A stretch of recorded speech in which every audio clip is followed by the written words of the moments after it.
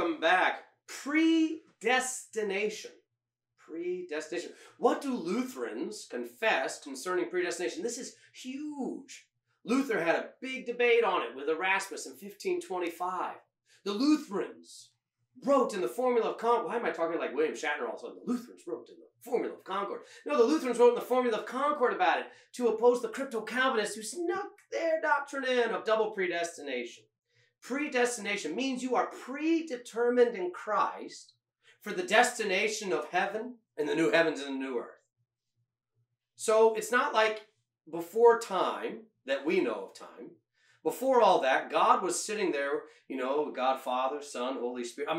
Right hand, so Son and Holy Spirit. Oh, heretical moment there. And he's going, hey, Son, hey, Holy Spirit, who should we send to hell and who should we let to heaven? Hey, Dad, you didn't create hell yet. Ah, you're right. I didn't create the angels yet. I've got to make sure I got a place for them. That's not what happened here. Predestination is not a doctrine to scare you. Am I saved or am I not? Luther makes a point in his preface to the book of Romans. Great writing. I recommend all of you read it.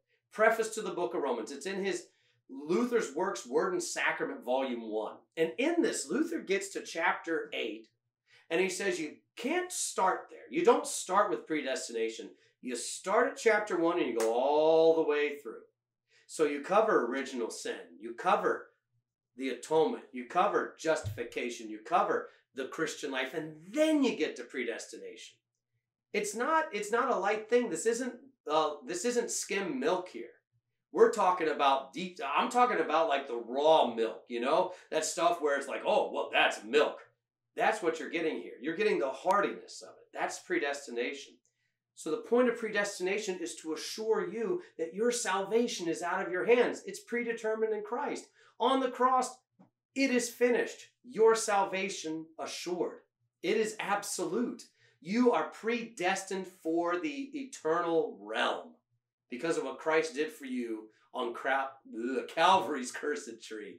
You are Christ and he is yours. That's how we view predestination. Now, are there a lot of other things we can talk about with this? Yes, Walther had the predestination controversy. There's tons of division on this.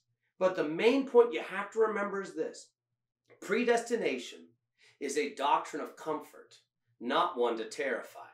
We don't preach it to send people to hell. We preach it and believe it because we know it's the assurance of those who are going to heaven. So God bless you all. We'll see you next time. Bye-bye.